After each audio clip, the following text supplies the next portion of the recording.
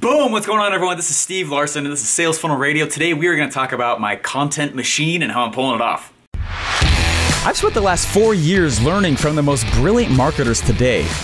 And now I've left my 9-to-5 to take the plunge and build my $1 million business. The real question is, how will I do it without VC funding or debt, completely from scratch? This podcast is here to give you the answer. Join me and follow along as I learn, apply, and share marketing strategies to grow my online business using only today's best internet sales funnels. My name is Steve Larson, and welcome to Sales Funnel Radio.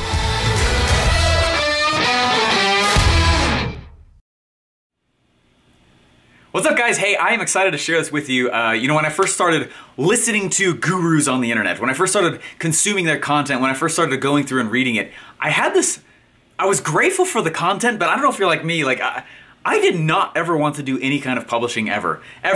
Like, I remember when I first went to it was the very first funnel hacking live I went to, it was 2016, and I remember this very clear, and I think I might have shared this with you before, but I remember I was literally biking around the bay at San Diego because what cash we had I didn't want to spend on a cab, so I rented a bike and I was biking around, and I remember thinking to myself, I will do whatever this man tells me to do, except I will not publish. And that was like my actual active thought. And I know I've shared that with you guys before, but this is kind of what happened, right? Fast forward a week, and I'm working next to Russell Brunson, and this is what I see him doing, okay? He's sitting there and he's on camera and he's going, "What's up, guys? This is Russell Brunson." And then he's over on his podcast, "What's up, guys? This is Russell Brunson," right? And then he's over on his blog, "What's up, guys? This is Russell Brunson," right? And I was like, there's something to this. This is really interesting. And funny enough, that very first day at Funnel Hacking Live, right, he said, everyone needs to start publishing. And I was like, there's no way. I'm not going to do it. I will build the funnels. I'll do whatever you want me to do, Russell. My life's already changed. Thank you so much. I appreciate that. But I will never, ever, Mr. Russell Brunson, ever be one of those podcasters. And that was my thought. Well, what's up? How you doing? I'm podcasting. And we've crossed over 160,000 downloads, which is awesome, between the two shows that I have. And that's awesome. Anyway, it's gone really, really well. I remember, though, after watching Russell publish, and we didn't do anything unless there was a camera around a lot of times, right? And we would go grab a camera, one day, it was like 4 a.m. and he voxed me and he goes, "Dude, I got this sick idea, man. Hey, swing on into the office as soon as you can. I'm really, really pumped about this. I'm gonna make you famous." I was like, what does that mean? And he goes, "Dude, we're gonna start a reality TV show, man." And that's when we started Funnel Hacker TV. And he goes, anyway, we had the show, right? This visual show, and then we had podcasts where people could listen, and then there were blogs where people could read, and there was it is dominating everywhere. I mean, be completely honest with you, can you consume all of the content that ClickFunnels puts out? No, nobody can, and that's not the point, right? He's trying to dominate the conversation. Well, I remember about 6 weeks into working there, I found I need to get a handle on this whole content creation thing. I have to. There's no way I can do this without actually being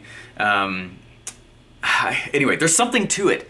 And I know I'm gonna suck at first. I'm gonna be terrible, I'm gonna be awful, and I did. I was awful, I was super bad. I actually really was not good. If you guys go listen to the first few episodes of Sales Funnel Radio, they're good, the content is good. What I'm talking about is great, but the delivery is terrible, and I know that. And when I came to grips with the fact that that's the way it was gonna be, and I just need to gut it out a little bit, I just started moving forward. And when I first started doing it, I was the only person in my content team, okay? It was one of the things I was watching from a lot of these major entrepreneurs. They were never the only one doing their content. They had a content team. And I was like, oh my gosh, I don't know if I can, first of all, I'm not gonna be able to afford something like that after I figured out how much they were all getting paid, right? And then, I was like, how do you even put a team like that together? So anyways, what I want to do real quick, just fast in this episode, the whole point of this episode is I want to share with you guys kind of the journey through my content team, because now I have the team, right? It did not start that way though, and I want to tell you guys just real fast, when I started, I was just using Libsyn. That's liberatedSyndication.com, Libsyn.com, it's Libsyn.com. It's amazing, okay? It was $5 a month for me to start, and what it allowed me to do was, I was like, well, I want to be able to push out on iTunes, obviously, but I also want to go through and, I really a lot of people want to read, right? And I don't want to write a blog though. I'm not going to write a blog. I like writing about this kind of stuff, but I'm not going to take the time to write a blog for every podcast episode. So what I did was I ripped the audio and it gets transcribed at rev.com. right, I take that transcription and that becomes the blog post, right? So I have, right, an actual blog that every episode's been going on, and that's all I did. I just took the transcription, I put it on the actual blog, I pressed go, it was on WordPress, right? I believe in using tools for the intent they were created, right? ClickFunnels is not meant to be a blogging platform, so I don't blog on it. I use WordPress because WordPress was built to be a blogging platform, right? Some people do some weird things with it and turn it into a sales platform, but it's not a sales funnel, they turn it into a website. So I don't use WordPress to sell things. I use WordPress to publish things. Does that make sense?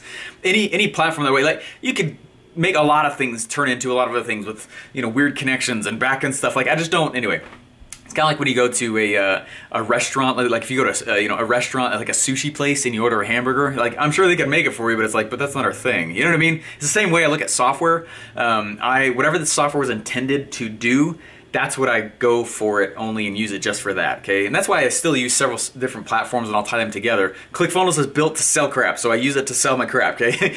So that's what I've been doing though. So when I first started out, it was just me. And I would go and it took me about 2 hours per episode after I did the episode, right? To actually get it out the door. And what I would do is I would record it. I would wake up at about 5 a.m. I'd be at ClickFunnels HQ at about 6 a.m. and I would take Russell's microphone and I would grab his mic because I didn't have money to go get a microphone at that time. Right? I was just learning about all this stuff too, right? The mic's right there, okay? A different mic now. Okay, but I would unplug the microphone from his computer and I'd go over, just turn around and plug it into mine, right? And I'd record the episode because I knew his mic was good. And I was like, well crap, I gotta figure out how to use Adobe Audition or some kind of software for editing or something like that. I went through and I created my intros and I make all my intros and outros, by the way. I really like doing it. I've been a sound junkie and editor since I was like 12, and I would make a lot of music on a lot of different platforms. I spent a lot of Saturdays just making music, and it was a bunch of fun. So I did my own sound editing, and I would go and grab, from Fiverr, I'd have somebody do a voiceover. The way I wrote my intro, just so you guys know, is I went and I actually listened to all the top rated podcasts in the business category on iTunes. And I listened to all their intros and I transcribed them and I found all the different, like I found all the similarities, and I made sure I grabbed some of those and then threw a few of the things in there as well. That's how I made my intro for the original Sales Funnel Radio intro. I went to premiumbeat.com and downloaded a cool song I like.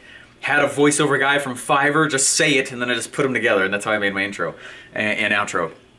And then I was like, hey, how cool would it be, right now that I got the intro, I got the outro, I'm doing the podcast, I'm ripping the audio, guys, I freaking bootstrap. Okay, that's the whole point. Before I was even at ClickFunnels, when I started putting together videos, I was like, I don't have video editing software. Who does? I was like, libraries. So I did all my video editing in libraries for like a year before ever graduating and working at ClickFunnels. Okay, I was like, who has a camera? I don't have a camera. Libraries. And I went back to libraries and I would rent their cameras, and I'd go, entrepreneurs would hire me to get on planes and fly over and film their events and film them doing sales videos, and then I'd go back and edit them in libraries and give the camera back that I didn't own, and I would edit it in libraries, and I would take those videos and put them up on the funnels that I was building, which I was just hacking from what Russell and other successful people were doing, okay? The whole way was bootstrapping. All of it's been bootstrapping, okay? And it's actually super fun, okay? My content has been no different. I bootstrapped it, okay? I didn't have a mic, so I just borrowed one, okay? Really early in the morning. That's like how I did the first 50 episodes of Sales Funnel Radio, okay? I grabbed Russell's mic, and I got there way before everyone else, so I was completely alone in the office. And then I would go, and my job required that I had the Adobe suite because I used Adobe Photoshop and Adobe Illustrator. What came with it was Adobe Audition. So it came with it, so that's why I did all my sound editing on. I didn't know what settings to put, so I went to YouTube and I Googled, what sound editing sound great on a podcast? I don't know what they mean. I have no idea what all those letters mean on the sound editing stuff. I just took them, I pasted them in, and it's one of the reasons that my podcast sounds so good today, and so many of you have complimented me on that. Okay, I don't know what they mean. I know it does really awesome stuff when I push the button and those settings get applied. Okay. That's how I did it though. I've literally bootstrapped the entire way. The obstacle is the way, okay? Just follow your questions and the answer's on the other side usually. So that's what I did for a while, and I did it. I was the producer and the recorder and the attractive character and the content creator for my own for like the first probably 40 episodes. right? And it took about 2 hours per episode to take it, get it the transcription put into WordPress, make it look amazing, right? Then I'd go in Libsyn and press the publish button, and it would blast to like 16 different platforms. I hate Twitter. I don't know why it's there, but I push it there because people listen, right? But I did it for a lot of different platforms. Push to YouTube, push to Facebook, push to the blog, push to iTunes, obviously, like iHeartRadio, Spotify, right? Push all over the place. I wasn't doing that. Libsyn was, and it really helped my time. Around episode 40, I went and I hired my first VA, and it was my sister. A lot of you guys know who she is, and she was finally she was in a position where she was interested in this kind of stuff. I said, look, I'll train you how to do it all. Here's what I'm doing exactly, right? So I taught her to go grab, right? I would get it transcribed, and then I would just hand off the transcription and the episode, and she would do everything else. She put it in WordPress. She put she did everything, okay? She put it in WordPress. She did SEO optimization on it with some cool plugins we had. She did, anyway. So super cool, right? And that's what I did for quite a while, from like episode 40 up until like episode 140. Okay, in the last few episodes, what I've been doing, and I'm just going through this so you guys see the content journey. And the reason why I'm going through it is because those of you who went to Funnel Hacking Live and you saw Pang Jun do his presentation about how he does his content, I think people think that they need to start with this gigantic content machine, right? I gotta go have this crazy, like, let's go get all these people together, blah, blah, blah. Like, I never started with that, right? Never, right? And number one, because of the cost, right? I'm spending $26,000 in hard costs a month right now on my content generation process. My content machine cost me that much, okay? But I would never have started that, right? I never would have started that way, right? There's no way, that's dumb, right? But I knew content was important. If I could speak, if I could get my voice more out there, what I was learning as I was watching these gurus, right? As I could document my journey, which I'm still doing. You guys are watching me do it all the time, right? But if I could just do that, I know that whoever controls content in an industry controls the industry. Okay? If no one is hearing you speak, no one knows you exist in your industry. Okay? The numbers are very tiny. So regardless if they're buying from you, that's why this whole content thing is so important and so powerful. If no one knows you're talking, you don't exist. Okay? There was a and I'm going to tell you how I've blown it up now and what the actual process is now. But there was one of my first mentors was the CMO of Denny's and also Pizza Hut. I spent a lot of one-on-one time with him. He was actually a professor of mine, and he and I got a friendship, and I actually would ask him a lot of questions, and I talked a lot with him. He invented stuffed crust pizza. Whoa, right? Yeah, he's the man. And I remember I was sitting in his office with him once, and I was talking with him. And at the time, we were in this semester of college where we don't do anything but run a business. That's it. You start a business from scratch. They give you virtually no help, and you start it. Well, I was voted to be the CEO, the first CEO of this company. We ended up making $2 to $3 grand a week during that semester, which is awesome. And with no help, we built it up, and it was awesome. And I remember though, I was talking about marketing with him, and it was at a time in my life where I had not yet totally decided to go into just marketing alone. I was like, man, should I go do supply chain? Like, should I go do finance? Should I go do this? Should I go do that? And he and I were chatting, and I was like, I feel like I'm yelling at people about our company. Like, I'm yelling. I'm like, hey, we're here, come buy our thing. And he's like, you know what's funny about marketing?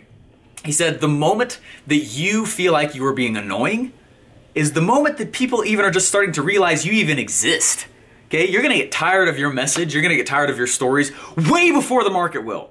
Okay, far before. You are not yelling as loud as you might think you are. You're not, okay? Like, this content that I'm pushing around all over the place, and that's what I want to talk about real quick, how I've evolved this thing and put it in different places now.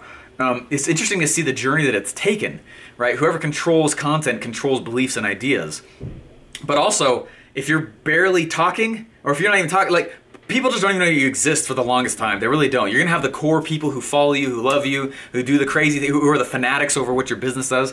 But most people don't really know you that well. They know of maybe your podcast, or they know maybe of your business. They know maybe of, they don't know what it is. It just feels like you're yelling at them because to you, it feels like you're yelling. You're not, okay? So get used to speaking or at least communicating in some way. If you don't want to do a podcast, don't, okay? If you want to do video, sweet. If you want to just blog, awesome. Neil Patel blew up that way, right?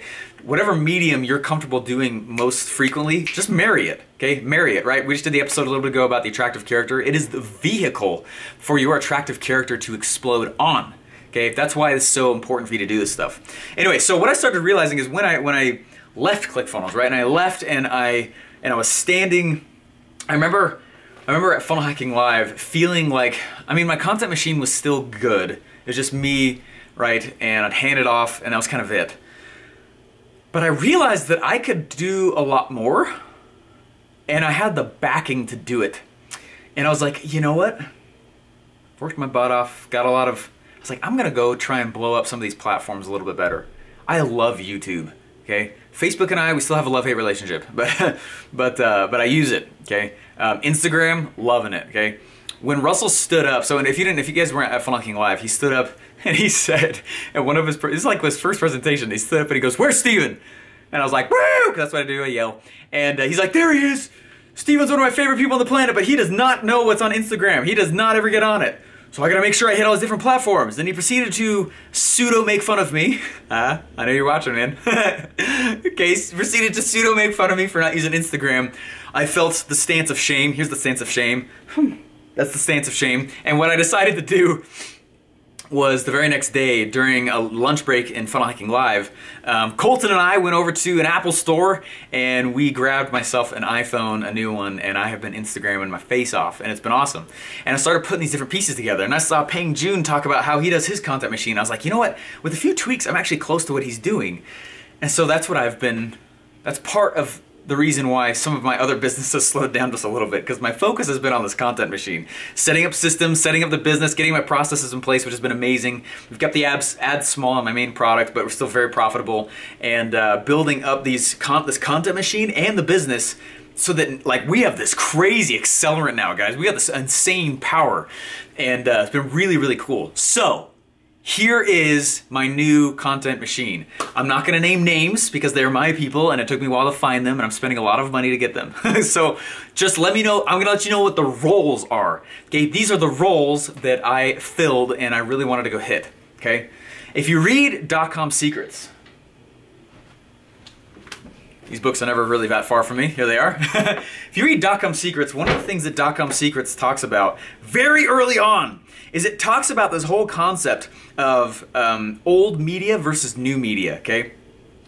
And old media versus new media, right? Old media, if you think about old media, I don't know if I'm gonna be able to find it here real fast while I'm just on here. I don't wanna spend long. But, right, old media, right, that's things like newspapers, right? A lot of direct mail, right? The radio. And it's not that that's not still consumed, it's just that there's all these new media that you also need to be cognizant of and speak on, right? And so, I know it's towards the beginning of the book. Anyway, I don't know if I'll find it while I'm on camera and podcast with you guys, so maybe I won't keep going here. But anyways, what's interesting about the new media versus the old media, right?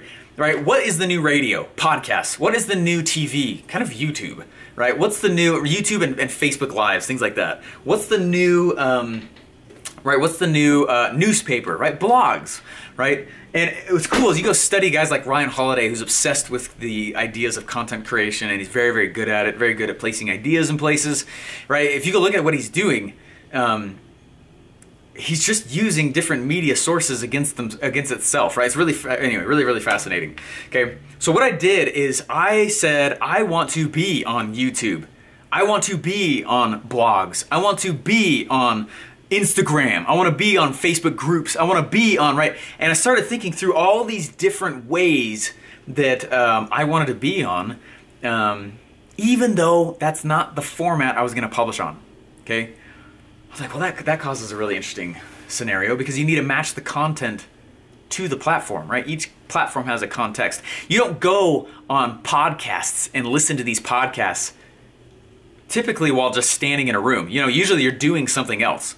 So on podcasters, I know I'm usually talking to like active individuals who are running around, they're getting something else done typically. If Facebook, I want to get on Facebook, but what's the intent of Facebook? People go on Facebook to get distracted usually, right? So I got to make sure that it's somewhat entertaining when my same content piece hits that platform, right? People get on YouTube to either get distracted, entertained, or it's like a how-to video, right? It's a lot of that kind of stuff, right? It's slightly more instructional. than Facebook's intent, usually. Okay, I'm talking stereotypes here, okay? Why do people read blogs?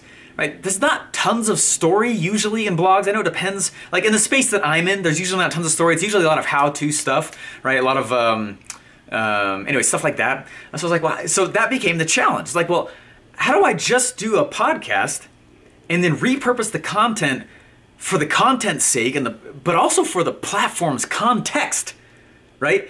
And so that's what I've been building and putting together. And I believe that questions invite revelation. So that's been the question on my mind, right? And how do I solve that problem? And cool enough, I've solved it. Okay, that's what happens when you ask the right questions. Okay, it's not questions aren't threatening. It's the right question that becomes threatening. You'll answer the question no matter what you're asking. If it's like, oh, why am I broke? You'll get the answer. Instead, figure out how can I make more money, and you'll start finding that answer. Is that funny? Total side note and rabbit. Okay, here's my content machine, okay? The first thing I do is I have a video podcast now, right? I primarily do this on a video camera. This is the same camera type that we use for Funnel Hacker TV that Russell uses, and I like it. And it's big though. And so what I do is, meaning the camera file is big. The camera itself is small. It's a 4K camera. Okay, so I film these things, and by the time this episode's over, it's gonna probably be like 10 gigs, no joke. And I'm gonna go rip the audio from it, and I go and I send the audio along with my intro and my outros. All that stuff is already in another person's hands, and he goes through, and he's the man. He goes through and he grabs my main episode audio file and whatever outro I said I want on it, and the intro, and he puts on those settings that I like, the settings that my show is all in, right? He puts all those settings in there, and then he goes through.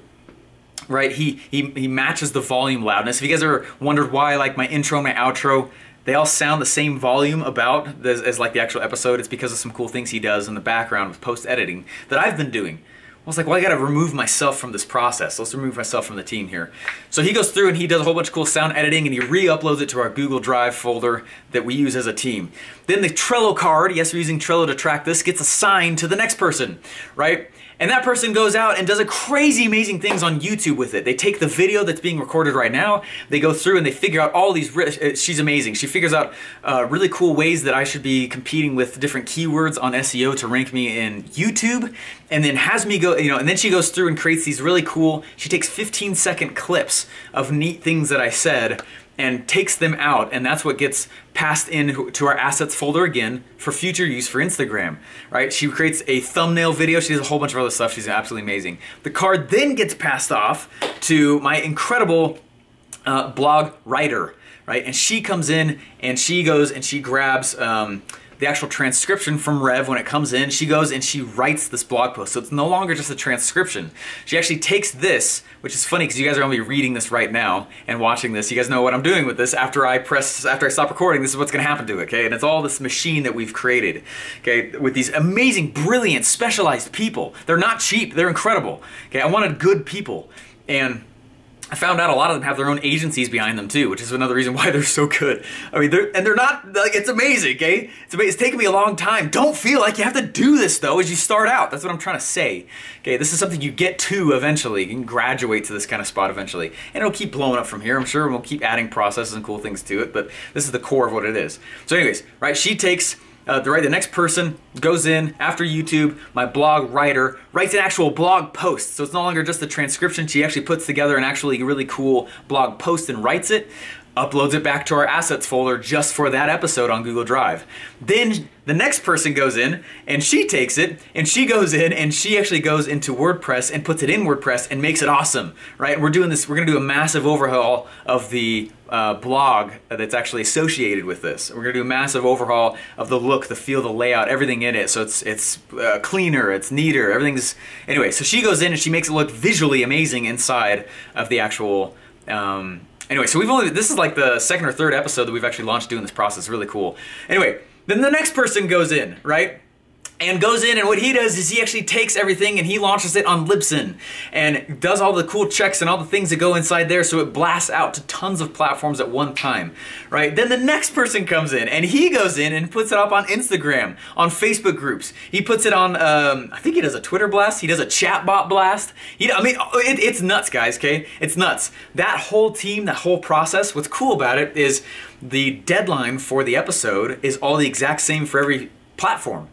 So everyone schedules that publish to happen at the exact same time. So at the exact same time, about, give or take maybe a few seconds, all this content is hitting the internet at the same time. Boom! From different platforms. Very, same content repurposed towards the intent and context of that platform, and it gets passed down. Everyone's getting ready for it. So because of that, there's over a week lag time in the preparation for this. Okay, so I'll post it, and then there's usually about a week and a half to 2 weeks while everyone's doing their role and getting things ready for that specific episode. And anyways, it's freaking awesome. It's super cool. That's my content machine. And I call it a machine because the thing that I do, what I want to do is be able to go hit those platforms, find people, pay them what they want to get paid and what they're worth. They're worth a lot of money.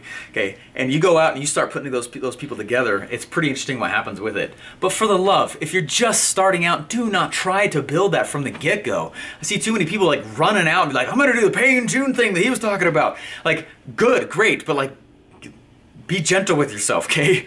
Until you could put 26 grand out on a team, right? Just for content's sake. I mean, right? I go through and right, it certainly pays me back more than that. Anyways, that's what we're doing. So that's the content machine that I've got going on. I just want to give you guys an update with it. Episode 60 and 61 of this podcast to go through in depth on how I put my actual content together for the podcast. And it dives more deeply through some of my tech setup and the systems that I use as well. But it's been a while, and a lot of you guys have asked me how I'm actually doing this still. And so that was episode 60 and 61. They're great ones to listen to if you are trying to build your own content machine, whether it's blog or podcast or video, whatever. But then I wanted to come through and actually show you kind of the updated of what I've been doing here. So anyways, you guys are awesome. You're rock stars. Appreciate it. Keep at it. Love, if you please. I know I keep asking, but what I'm putting out here, a lot of people charge a lot of money for, and I do it for free a lot of times. I really would love, if you wouldn't mind, please go rate this podcast, review it on iTunes. It proves to iTunes that I'm not a schmuck and that this is all really good stuff.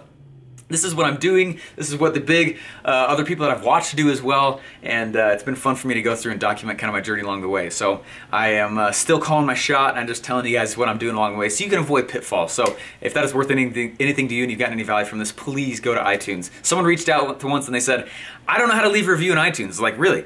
Go to iTunes, open it up, type in Sales Funnel Radio. I will show up. When you click on the show, right at the top there, it says ratings and reviews. Click there, and it'll say write a review. Click write a review. And I appreciate that. So anyways, thank you so much. It does mean a lot to me. And we'll keep showing other funnel builders and entrepreneurs who are starting out and crushing it pitfalls to avoid, little cool tactics along the way too. All right, guys, thanks so much, and I'll talk to you later. Bye. Boom. Thanks for listening. Hey, please remember to rate and subscribe. Hey, you want me to speak at your next event or mastermind? Let me know what I can share that would be most valuable by going to stevejlarson.com and book my time now.